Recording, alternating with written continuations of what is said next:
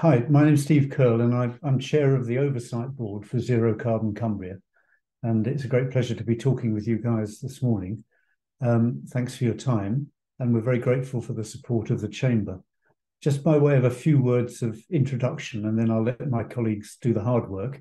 The partnership is a group of about 80 organisations from all walks of life. They tend to be collective organisations because, as you'll hear, we're going to build a very extensive network throughout Cumbria's businesses and communities in order to encourage decarbonisation of the county. So we've got people like both of the councils, the national parks, University of Cumbria, Lancaster, a range of business organisations, the Chamber, the LEP, the Cumbria Tourism, for example.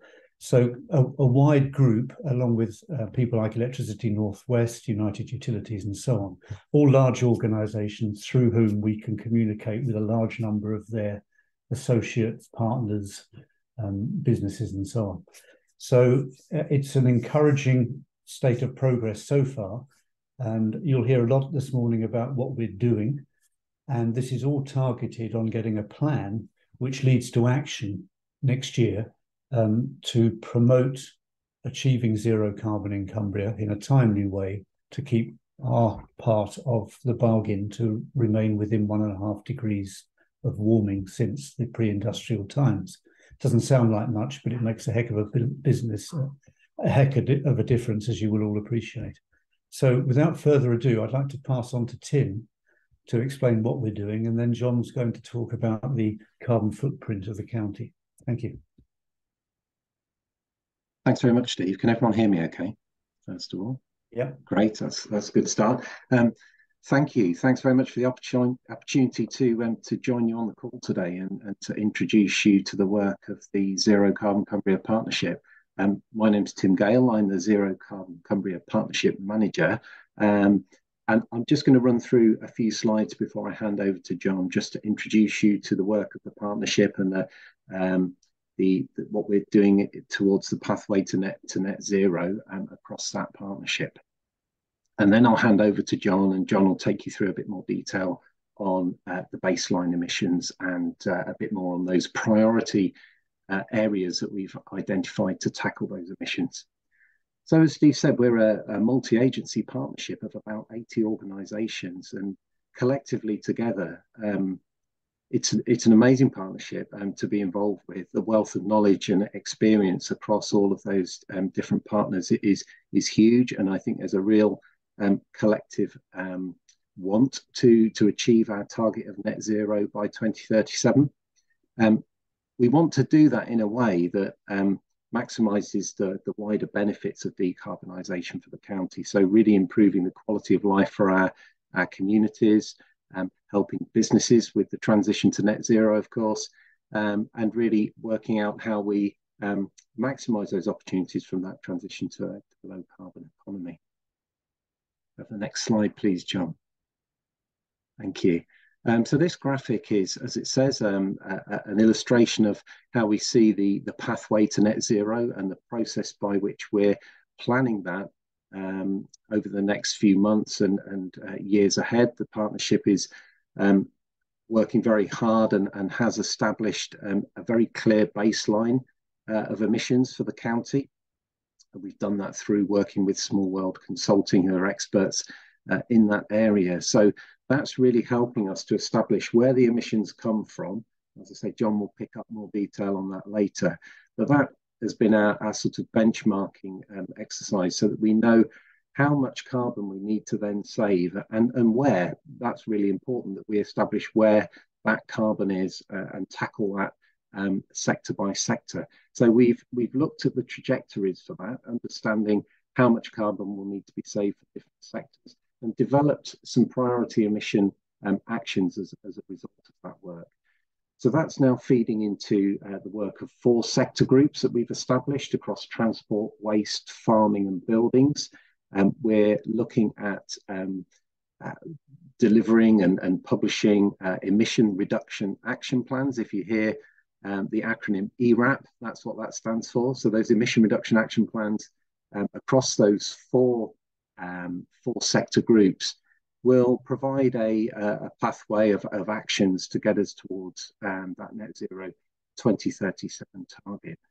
We then hope that we'll take that work, we'll understand particularly where there are gaps and challenges and barriers to the ambitions of those sector group plans, and we'll hold a zero carbon summit in March of next year, where we hope to start to look at how we might tackle those gaps and bring in other key partners to help us deliver the work of those 4 groups, moving towards a wider decarbonisation plan for the county that would be all-encompassing and bring in other areas of emissions, as I say, that we've identified as gaps through those 4 groups' emission reduction action plan work. And then, of course, moving on from that, we'll need to monitor that. We'll have some key indicators across all of those actions in that plan so that we can track and monitor our progress. We're also developing a wider monitoring framework of all of the actions that we're proposing through this work. And I think importantly, what we want to do from that is provide a legacy framework, if you like, that will enable future projects and programs both within the county and outside to kind of get a step ahead, I suppose. So some shared learning from the work that we will have done through this process. So we can go on to the next slide. Thanks, John. So I mentioned ERAPs, emission reduction action plans. I won't go through all of these points here, but just to highlight a few, that those plans are really important across those 4 sector groups. We relaunched the groups in April of this year to really focus on producing those plans by the end of the year. And importantly, those plans are establishing what's already happening in the county and quantifying what that means in terms of carbon reduction. We're looking also at further actions and changes that will be needed. So that kind of gap analysis on those trajectories to net zero. Where is it that the programs that exist already will need to be worked up at scale and pace? And where will we need also new actions to get us on that timeline? Very importantly as well, identifying the key stakeholders that will be involved in putting the plans together now and establishing those actions, but also looking ahead at the partners that we will need to work with very closely to do the delivery part of that work and the implementation. And of course, alongside that is a timeline, establishing those different emission pathways. Some actions will hopefully be able to happen fairly quickly. Others will be medium, others term, others will be longer term. So very much looking at the timeline for the delivery of all of those actions. And then establishing those wider benefits as well. Really important that we're able to communicate with businesses, communities, organisations, that decarbonisation will have wider multiple benefits. And it's really important that we identify those as well as actually the reduction of the carbon itself. Through that process as well, as I say, looking at gaps, irreducible emissions, understanding that, the dependencies and risks where we think we might not have so much influence over certain emissions, establishing how we might change that and increase that influence, and then really being very clear on where we think we can't tackle emissions and why. That could be for all sorts of reasons to do with national policy framework that we're working within, or funding, or gaps in expertise, or whatever it might be. So really, really critical that those plans help us understand where we think we can most easily take action, but where there might also be gaps. And then also, as I've already mentioned, that tracking and progress and reporting will be really important, so we understand where we're making an impact. Thanks, John. We'll go on to the next one. I've mentioned the wider benefits. I think certainly, I really believe that this is really important. I think it helps us engage different organisations, different groups. As I say, quite a complex multi-stakeholder partnership. There's lots of people there, part of the partnership for different reasons. They have different drivers, different remits, driving their work. And so I think highlighting and making sure that we help our partners understand that decarbonisation will help drive multiple benefits for our community's environment. Obvious things like warmer homes, better air quality and lower household bills, as well as helping nature to recover are really important benefits for all of our partners and communities. But there are also really clear benefits, we believe, for our businesses in Cumbria. So to highlight a few of these, I won't go through all of these in turn, but there are some obvious, very practical benefits from decarbonisation around saving energy and saving money from buildings. We know utility bills are incredibly high, so those cost savings and as well as other resources will be really important.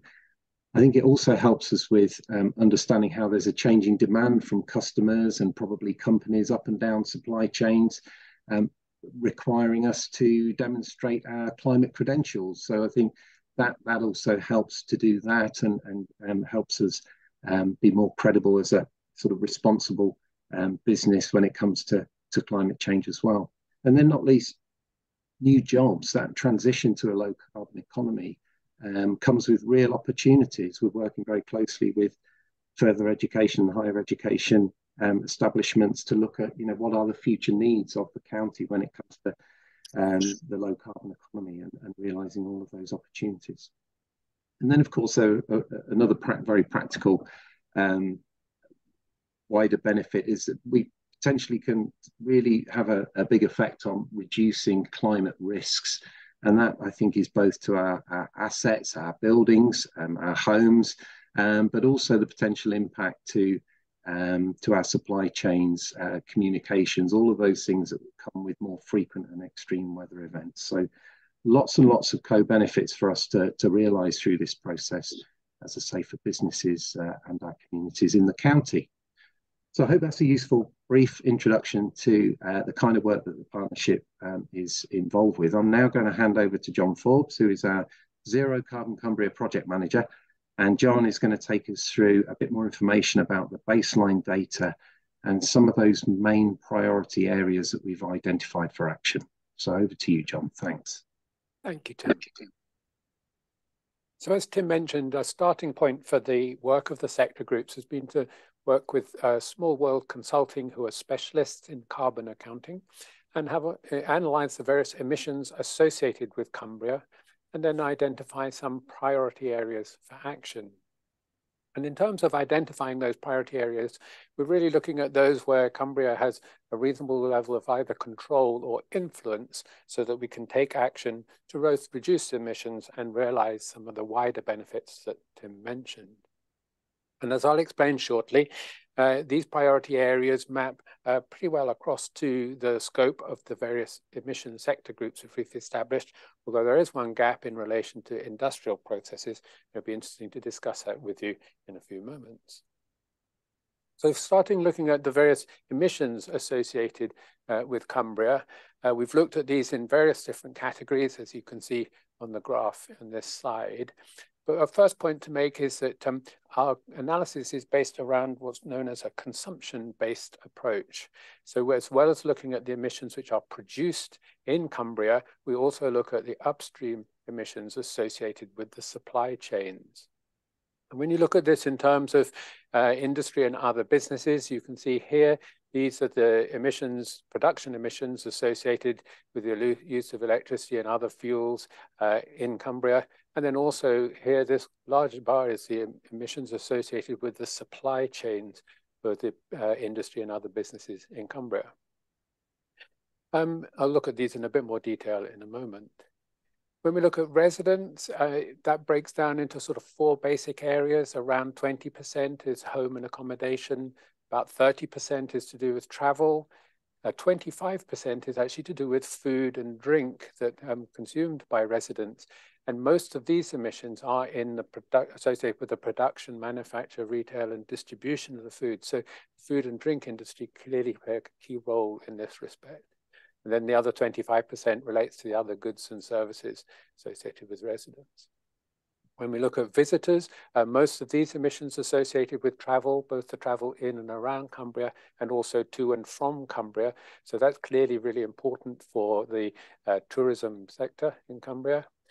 When we look at land use, this is an interesting area because this is one where we have both sources of emissions, such as emissions from livestock and the use of fertilizer, but we also have sinks in terms of the carbon dioxide absorbed by trees and forestry and other carbon sinks.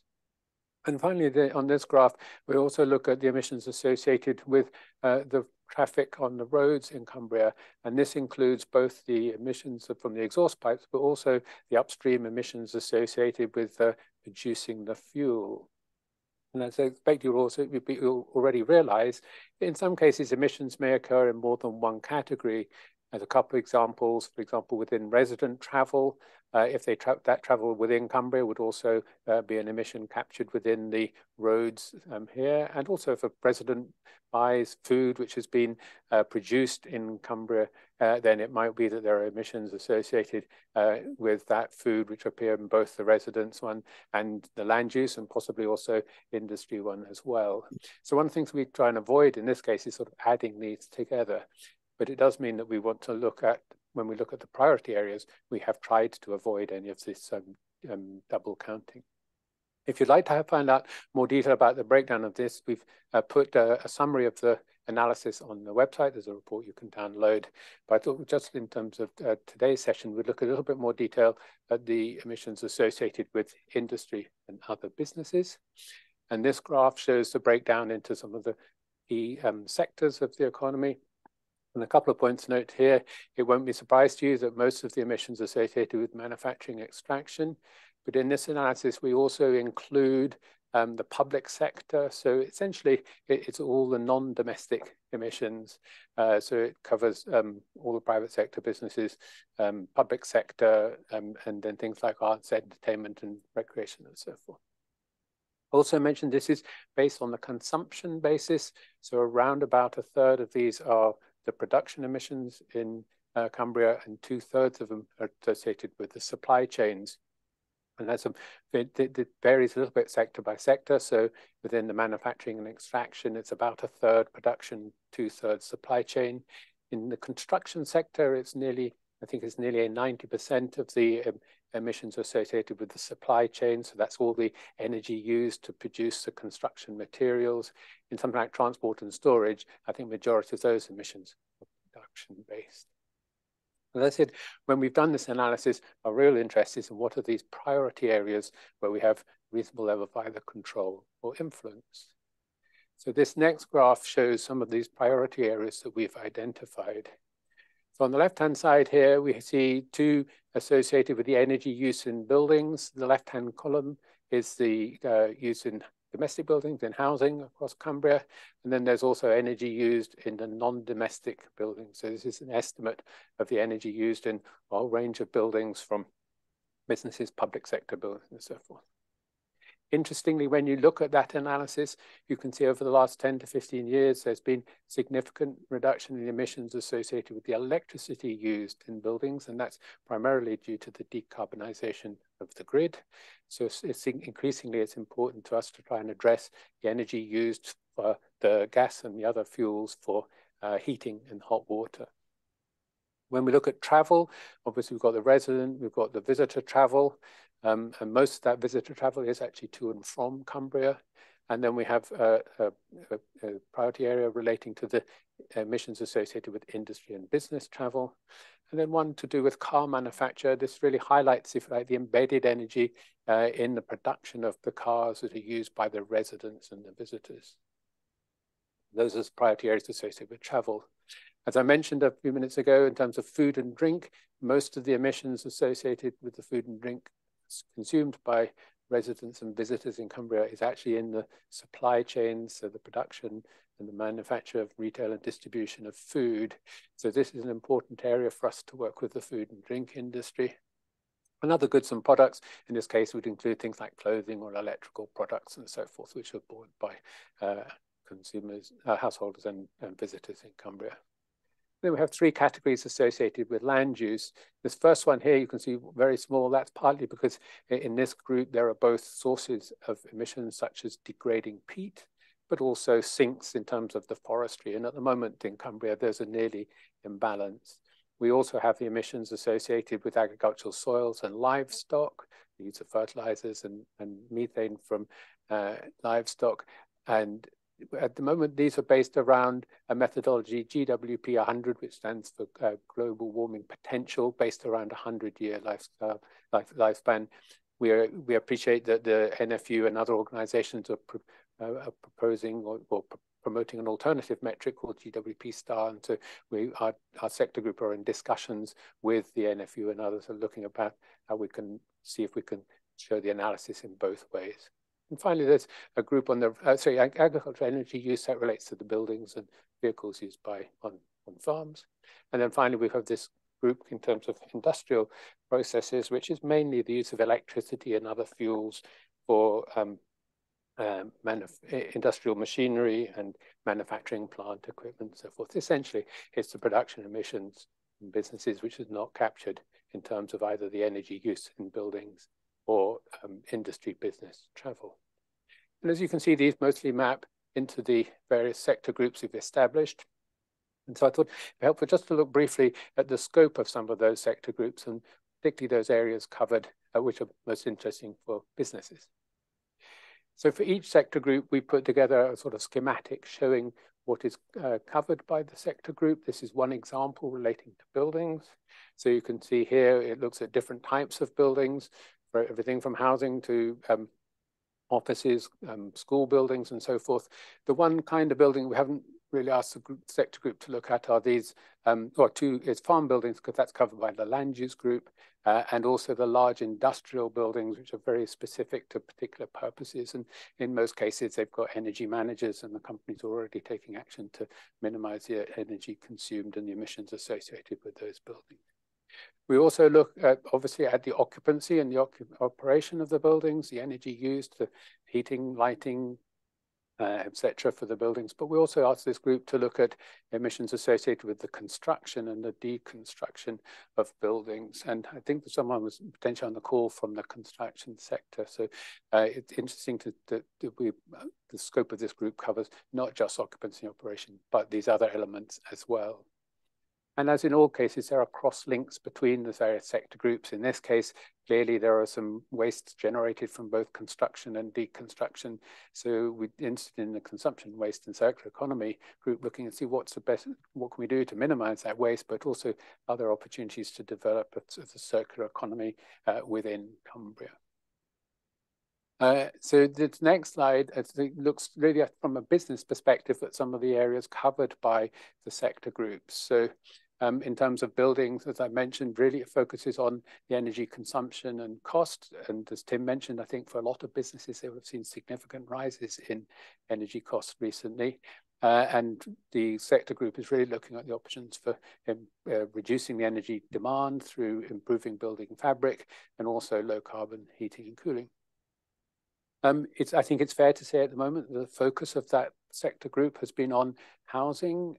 There are some areas where it's obvious synergies with non-domestic building. One of the example here is the need to develop the supply chain in Cumbria. Obviously, that supply chain could both help to retrofit domestic properties, but also non-domestic properties. And also there are some particular challenges around things like properties where there are tenants and landlords. And I'm aware that for a lot of small, medium-sized businesses, they are often a tenant on short-term leases in properties which are, and therefore it makes it a challenge, if you like, for them to take some actions because it involves making sure that their landlord gives consent, and it sometimes makes it more difficult to finance or justify the finance of those sorts of upgrades. So those are some of the sorts of topics which that sector group will be looking at, and some of the barriers that Tim mentioned that we want to see if we can cover in the emission reduction action plans. For transport and mobility, again, I think at the moment the focus is mainly on the individual transport. We do have some business representation on that group, including Cumbria Tourism.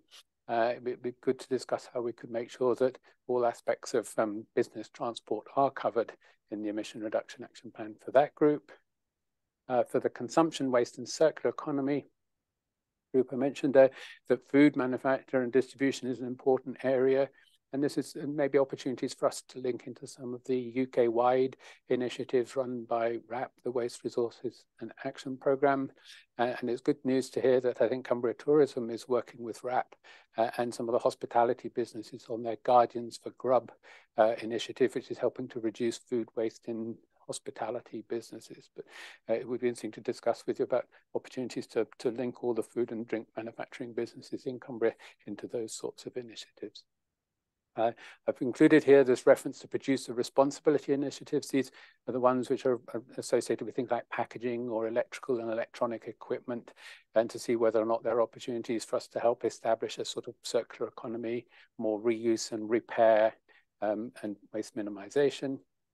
And also the sector group, within their scope is the waste arising from businesses in Cumbria.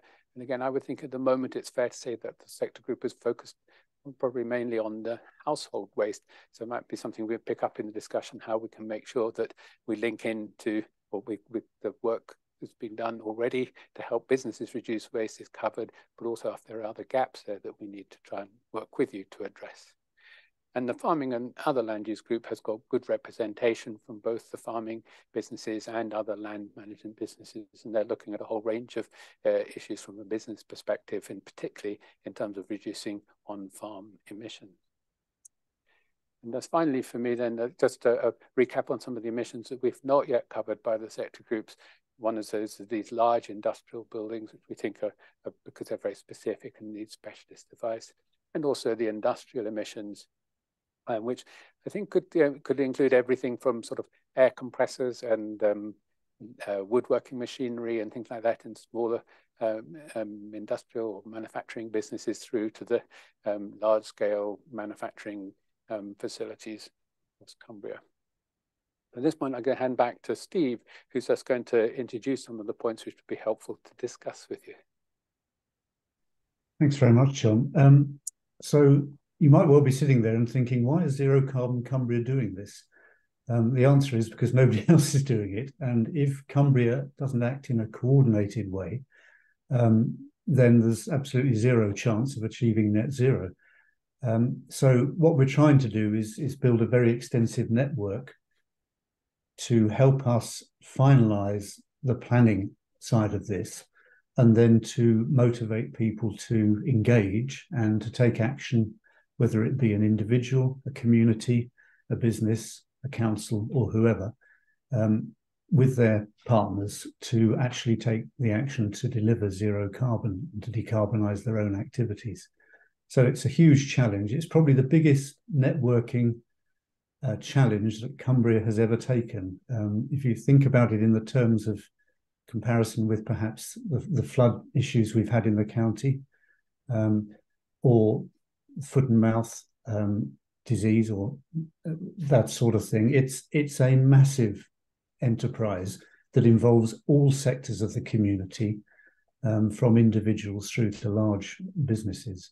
So one heck of a challenge, and it won't work unless everybody puts their shoulder to the wheel, as it were, and joins the project. And that's what we're aiming to do.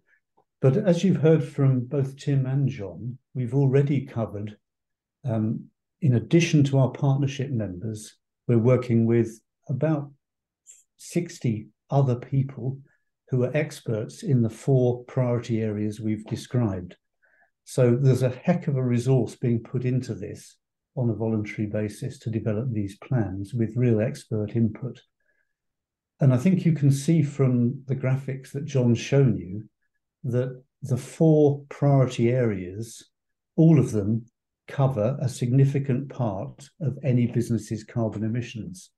And then that end area on the bar chart, if you can remember it, the industrial process one, that's an area where there's really intense use of energy in the driving of machinery or the running of process activities.